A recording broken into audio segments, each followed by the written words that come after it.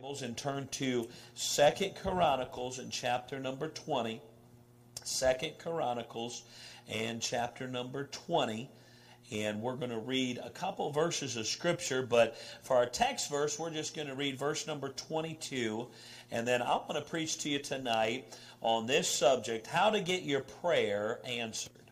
How to get your prayer answered.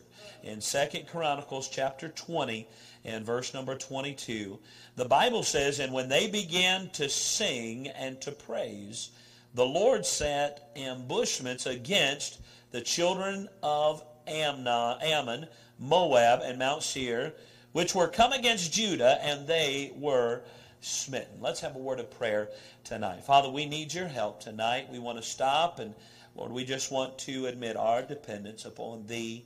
Lord, how we need you. Lord, thank you for the good message from afar tonight that the work is going on.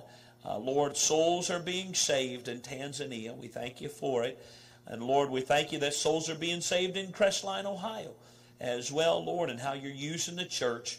Father, we pray that you would continue to work, Lord, in these last days. May we be busy for you. Lord, I pray you do a work on our heart. Lord, give us a church, Lord, I pray, that is a praying church. Lord, I pray that this would be a place of prayer. Lord, I pray that maybe you stir something up in a heart tonight, and maybe they'll begin a work of prayer, Lord, and Lord, maybe something that will last, Lord, for eternity. Because of it, souls will be saved and lives changed. Lord, work, we pray in Jesus' name. Amen. Have you ever heard this phrase before? Just give them the benefit of the doubt.